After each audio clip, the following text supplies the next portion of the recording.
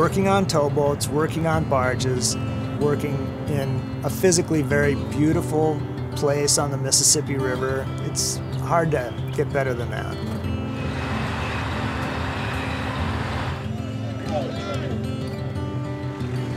It's just in my blood. I love it. You know, I seen him working over across the river one day when I was probably 10, 12 years old, and I always wanted to do it. I asked my dad if he could get me a job on the river, and he said, yeah.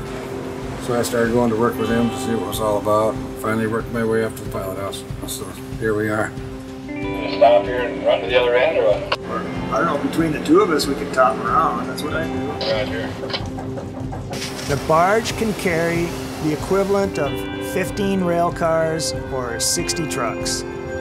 When all three modes of transportation work together, we get our best efficiencies.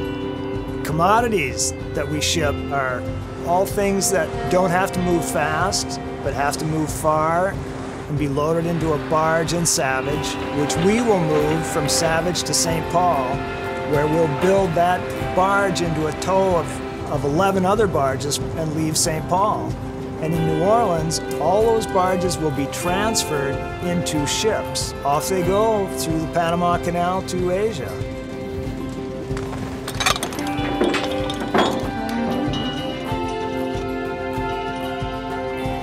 Most barges empty weigh around 250 tons.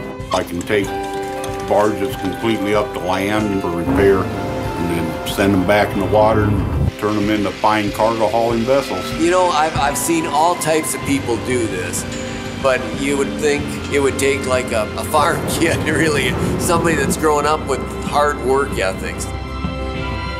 At the end of the day, you've got the job done, you've got something you can physically put your hands on and say, I did this, I accomplished this. That's the good part about this job. Every day it changes.